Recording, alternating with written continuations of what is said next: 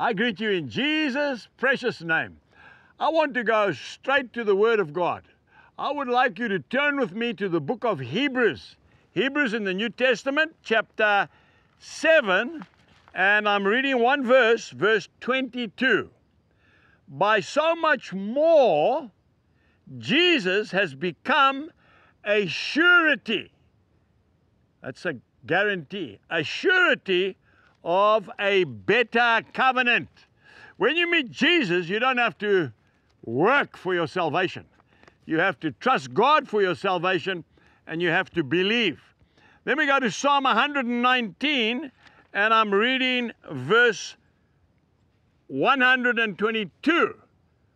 Be surety for your servant for good. Do not let the proud oppress me. I looked up the Oxford Dictionary to find out the literal meaning of the word surety. It is a guarantee. It's when somebody stands guarantee for you or me.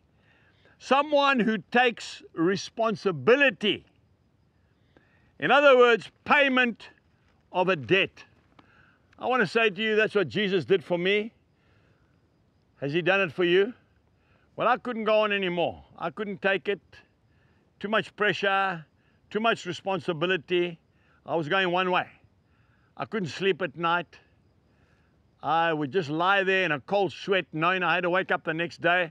I was a one-man show. There was nobody else on this farm. My children were all small.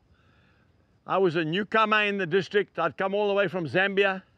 The people were very kind to me, but I didn't know them. I had no guarantee that anybody was going to help me. And then one day I went to church, and I found a surety, a guarantee that I will never ever forget. Jesus paid for all my debts. And I would go to Him and say, Lord, you know, I can never ever say thank you enough.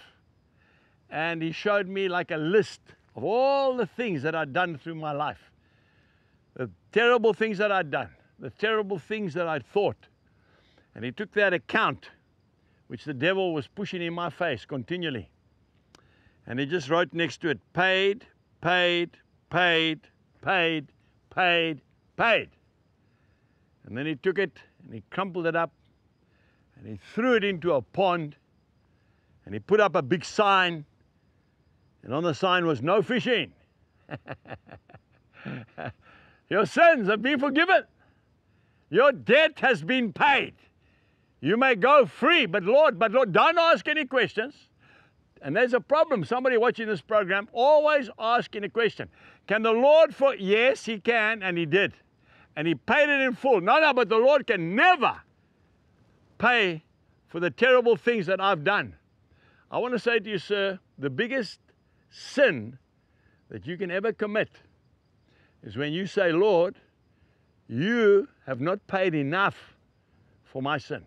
That will hurt our Heavenly Father.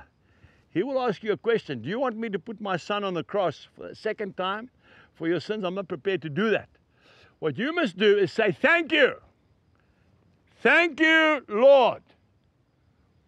A young man was invited. He got a full bursary to go to university in America. He arrived on the day with all his gear. He said to the registrar, Madam, I've arrived. My name is John Brown. She looked up. She said, John Brown, your name's not here. He said, it must be. They've accepted me. Oh, she says, there's something written here. Just hang on a minute. Oh, your bursary has been rescinded because you didn't say thank you. Can you believe that? That's all. And that's a true story. Say thank you and don't argue. He is your guarantee. God bless you and goodbye.